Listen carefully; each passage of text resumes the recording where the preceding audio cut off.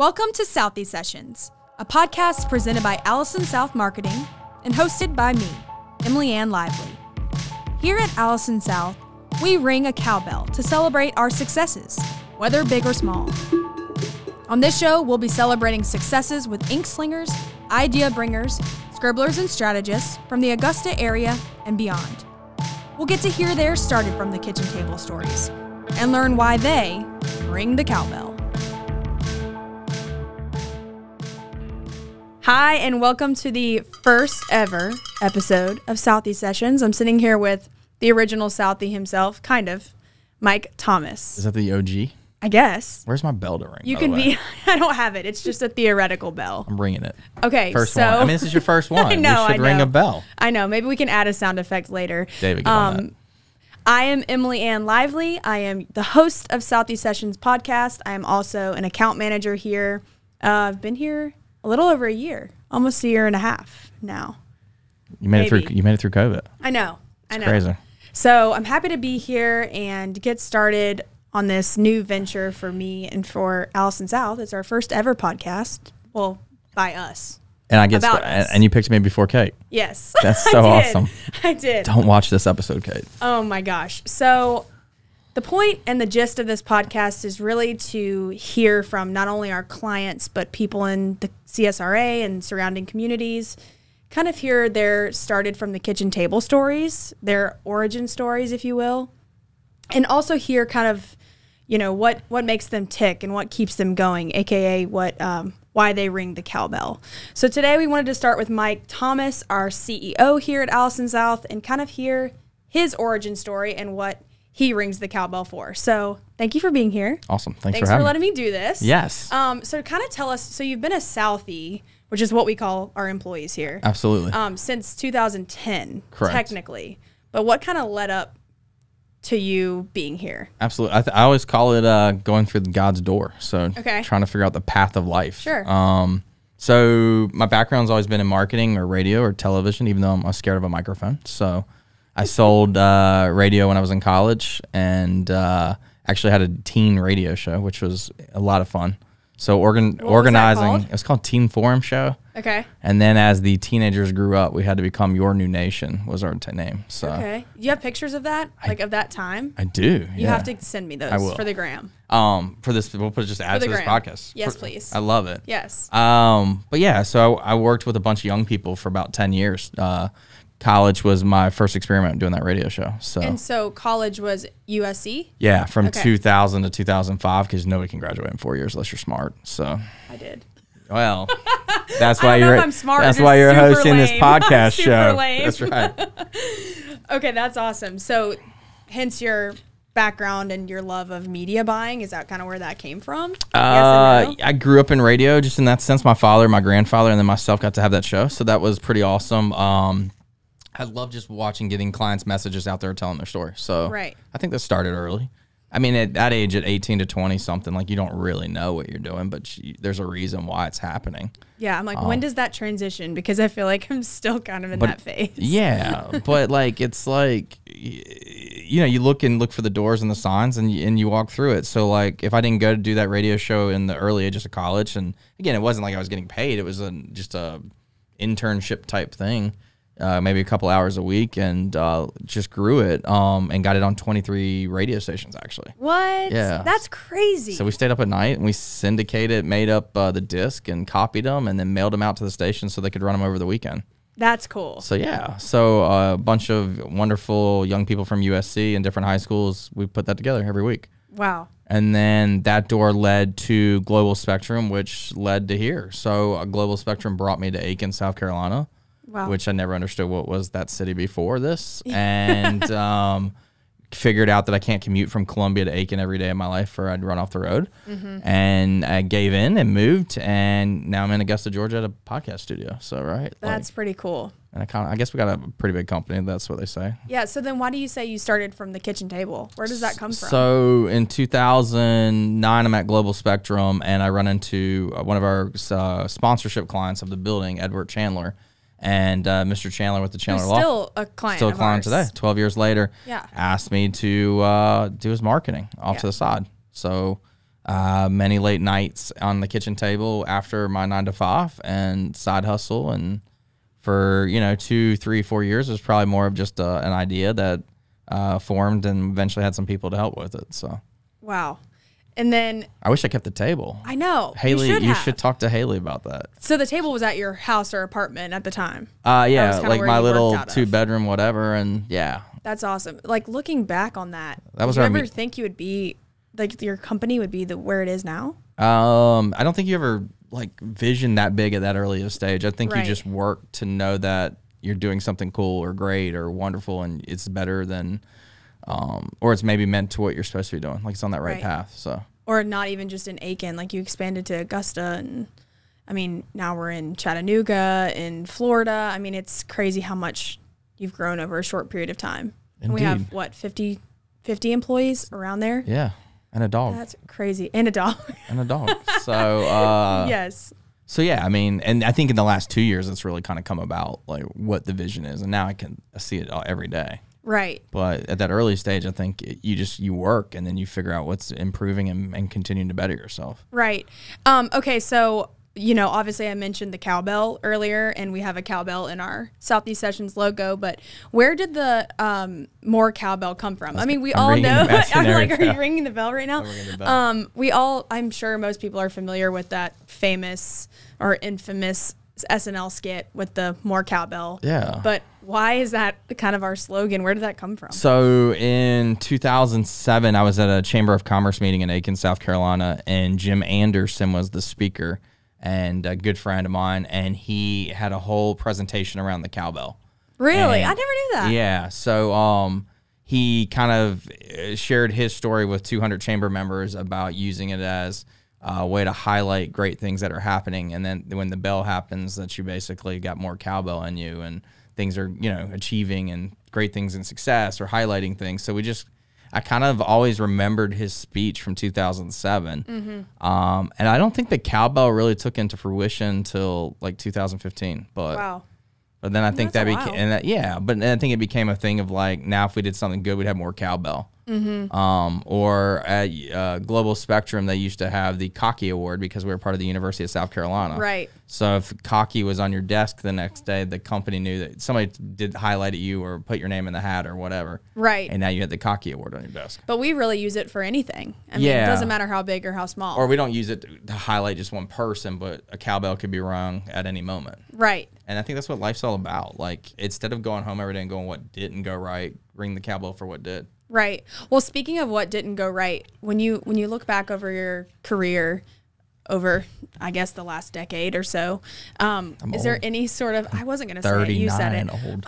Yeah, you're 10 years older than me. There you go. I was going to say, is there any sort of failure that kind of sticks out to you, like one specific thing that kind of catapulted, a reaction into success or growth, or was there anything like a big failure in your life? I think every day there's one. So it's just figuring out what it is and how to make it better. Right. And learn from it. Especially in our industry. Ours it's is always crazy. Something. I mean, we're judged by, the success of a campaign. We're judged by the brand and the public perception. We're judged by every day by our peers or our teammates or whatever. Deadlines and everything. So I don't think there's one specific. It's just I think everyone has to realize that they're going to have them. Right. And then how to get over that and how to not focus on it. Yeah, and mine are a lot larger now from an investment standpoint at this point. That's scary. Yeah. That's a lot scarier. Before it was you had no money and you just tried it and hoped for the best. And the worst outcome could be that you spent more hours on something you should have.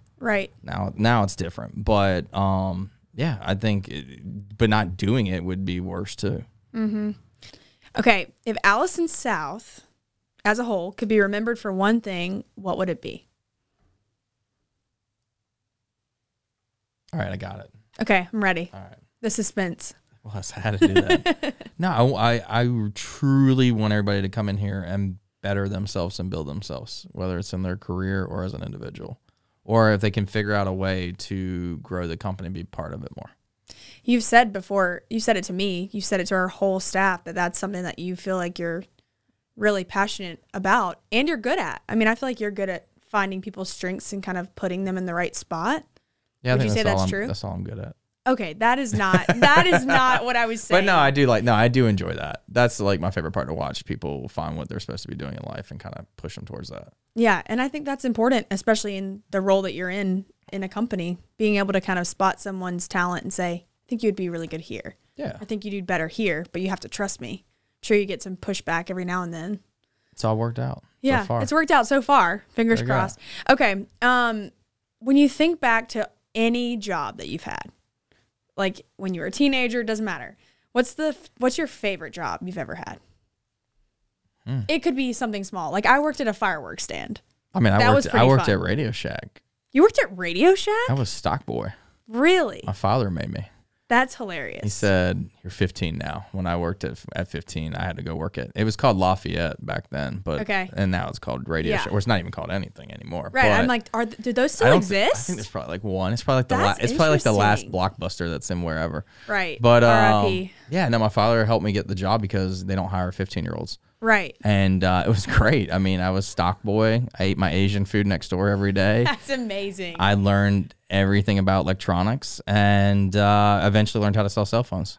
That's amazing. So I think, at a young age, it taught me a lot. Yeah. I know what a Nokia flip phone was and the 3200 series phone or Look whatever. how far we've come. Alltel in such a short period of time. Back in the days. Alltel. Wow. Yeah. That's crazy. Okay, what about your least favorite?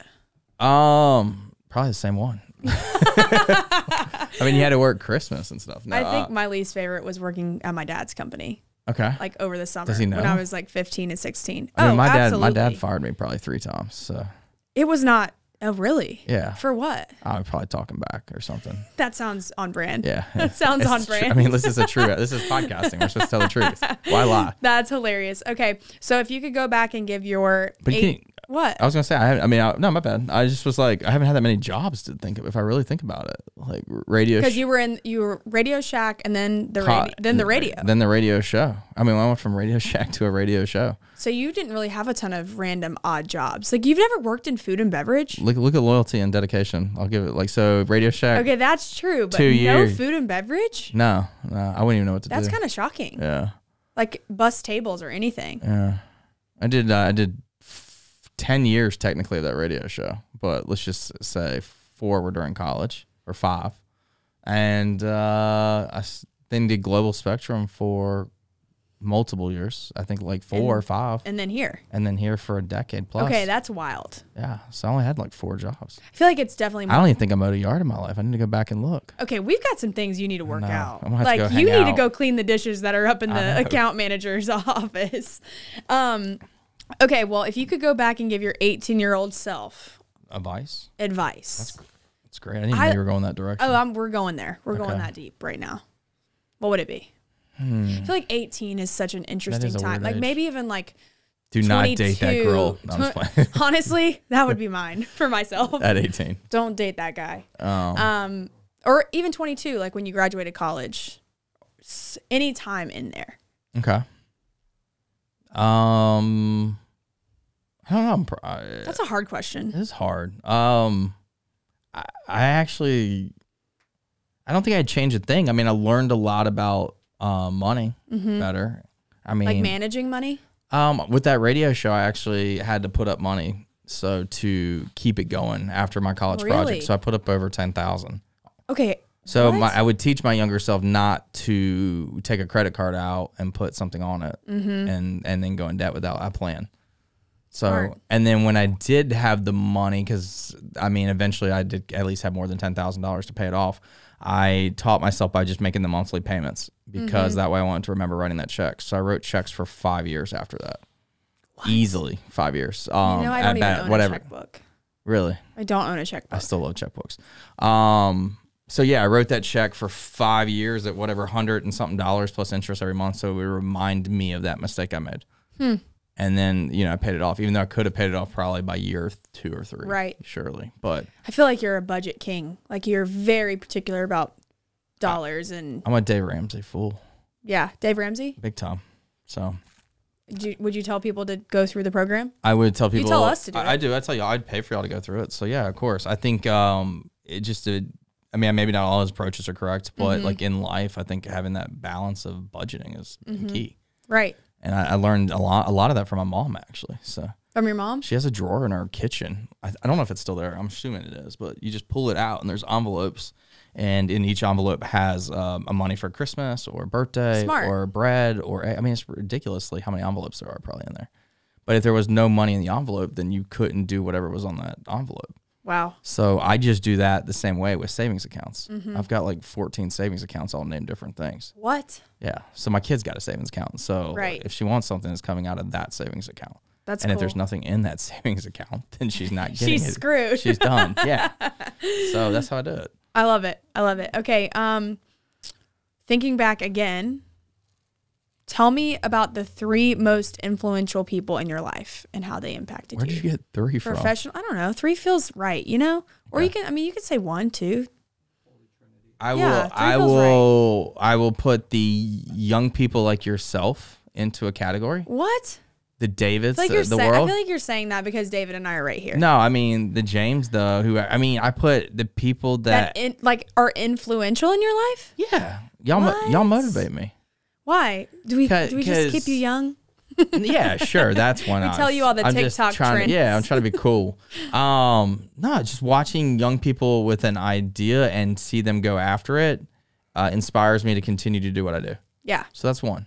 Okay, cool. My mom from a savings, life lesson, loyalty, being there for everything, whatever it takes mindset would be 2.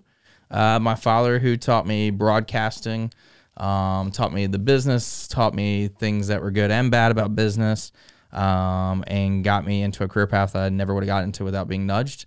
3. And then my stepmom, Cynthia, who has always been there from the start too. So, I think your parents I had a good upbringing, even though it was a divorced family or whatever it's supposed to be. But you can still learn from any sort of scenario, no matter what. I grew up Monday through Thursday eating corn dog, French fries, and applesauce if we were lucky. And that was like our single mom lifestyle meal. I'm sure it was a little bit better than that, but I just remember the calendar in the kitchen. There was always a calendar. Like there's a school calendar, but it was our dinner calendar. Really? Yeah, she did the whole month. She planned them out. Because of budget. That's smart. Yeah, so she knew how much exactly she could spend on food and then if I'm wrong, Mom, you can not call in because it's not live. Fridays was go eat at your friend's house because that way she could save, I'm sure, $5 or $10. And then Saturday was $20 bill. You pick between Hardee's or whatever pizza place, I'm sure.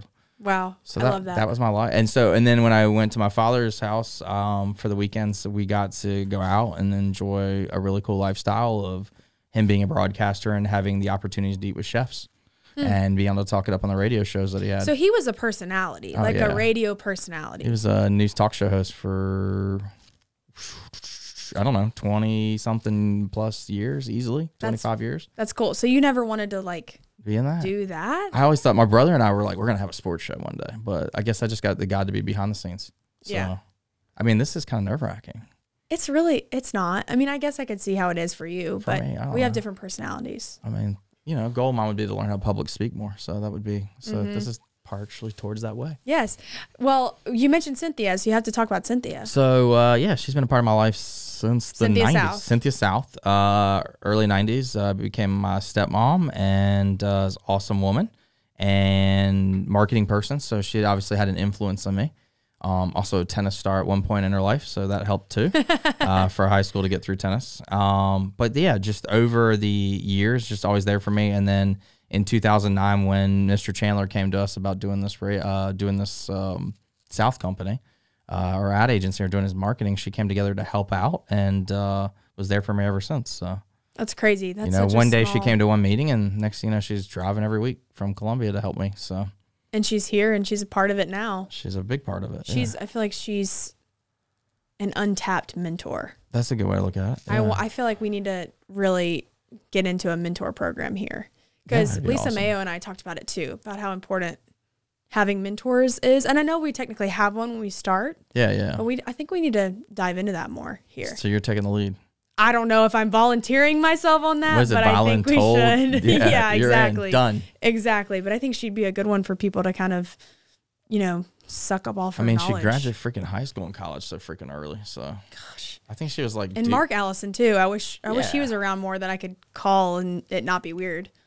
Hey, Mark, tell me some more stories. No, but the caliber of people that are in here every day, it's amazing. So it's pretty awesome. And I'm excited as we continue this podcast series to bring people in as guest hosts, or, you know, I need to interview Kate. I need to interview Cynthia, but I mean, definitely want to 20 hear. something. Yeah, I mean, later.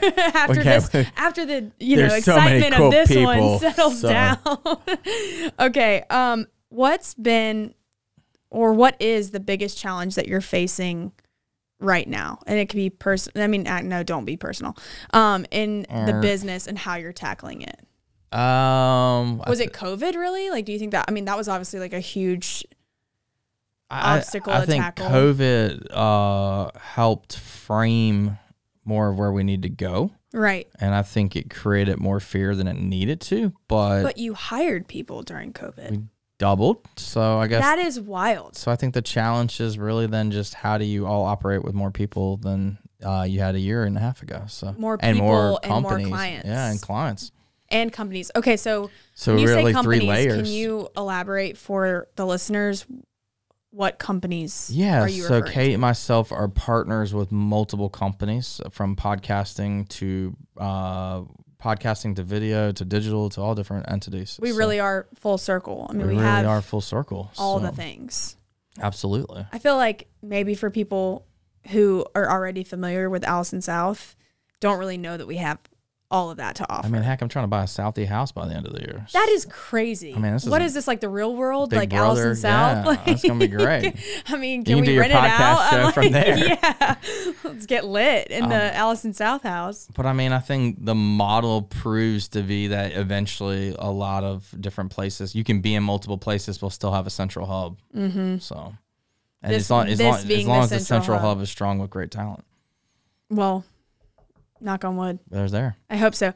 Okay. Well, I don't want to take up too much of your time, but we do have to ask you. Is this like the end? This is the end? This is the end. Okay. We have to ask you what you ring the cowbell for, because we ask everybody. We want to ask everybody what, and this could be in your life. This could be about Alison South. This could be about today. It could be anything. Like what are you ringing the cowbell for today? Today, this moment? Yeah, right now, on air, for everyone. The magic. Yeah, the bell that Mike so badly wants to ring right now. Today, personally, hearing my daughter's voice in the morning and her excitement and joy of life. Anders is so cute. Adorable. How old is Anders? Almost 6. Wow. Yeah. And she has a business. We don't have to get into that, but she does have a little business. Something. Yeah. She's we can put that on the gram too. She's a negative 200 in the bank, but we're good. She's fine. She'll get a P&L. So yeah, I think personally that definitely just to hear her in the morning and the excitement and the joy to know that's what you're kind of working towards, to be able to spend time with her. And then from a business side, watching the leadership team step up with some action items today was awesome. That's great. You had a great internal meeting. That's awesome. Internal meeting. So well, thank you for being here. Thank you for telling your story. This, by the way. Absolutely. It's so much fun. Yeah. And I'm excited to continue to interview people and, you know, not just clients, but people in the community who are doing awesome things. Yeah. So thanks. Thanks for being here. My first Southie session. You killed it. High five. All right. Sweet.